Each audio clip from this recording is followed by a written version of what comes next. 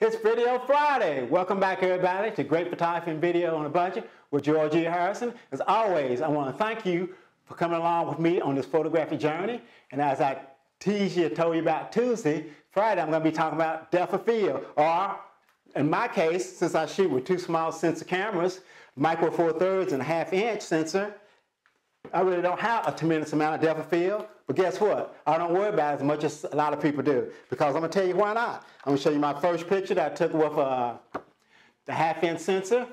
This is Reggie. He's a student at the University of Lynchburg, and yes, it would have been great if I had got that little water and a little background, a little bit more out of focus, but guess what?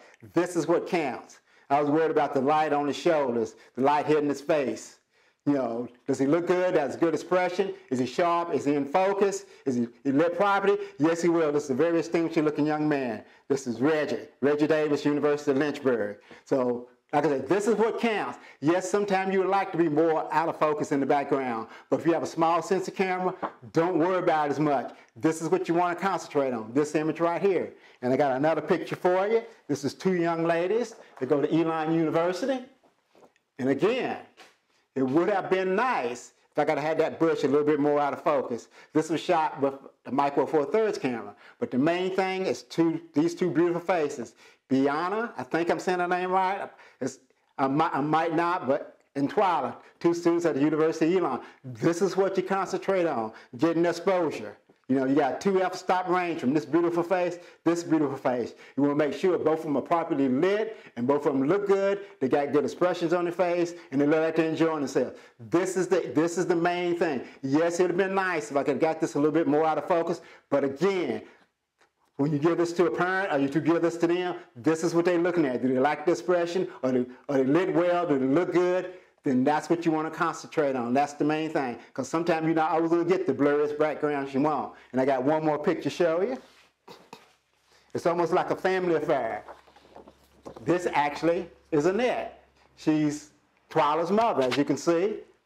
It's a little bit more out of focus, but not as much as some people, because I kind of cheated a little. I shot a little bit wider than I wanted, then I cropped in. That's how sometimes you can get around maybe having not the biggest depth of field. But what's the main thing? This beautiful face is the main thing you want to concentrate. The light, while she's backlit, the light bouncing off her shoulders, the little haze that was in there, giving the kind of a little ghostly look. And more importantly, look at this beautiful face. Look at those very, very beautiful brown eyes. You can those eyes will just melt your soul looking at.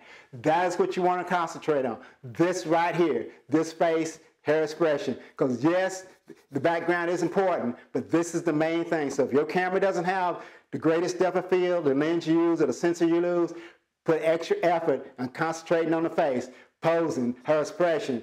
There's a light on the face, does it look good? Does it have the light in the right place? That's what's the main thing. Yes, depth of field is good, the blurry background, or out of focus background, a Boken, whatever name you want to call it. But this is the selling point. This is what 50 years from now, when our grandkids, the great grandkids look at this picture, they're not going to say, oh, that background's blurry. They're going to say, oh, grandma, great grandma, you was a looky in your day. So that's what you want to concentrate on. A face like this and be for real, a face that's beautiful, it's kind of hard for a photographer to go wrong anyway.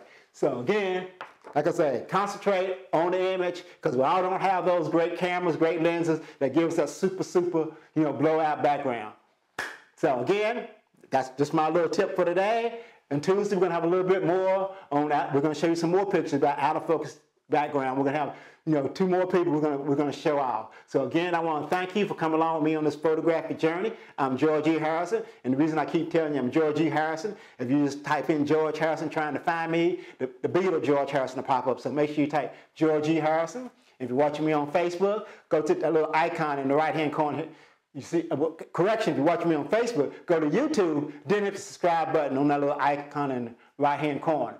If you're already on YouTube, go ahead and subscribe and leave a comment. If you like what you see, give me a thumbs up. If you don't like what you see, you can give me the thumb down, but more importantly, leave a comment.